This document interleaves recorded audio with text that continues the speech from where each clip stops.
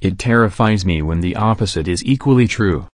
In the sciences, knowledge is continuous and seems limitless.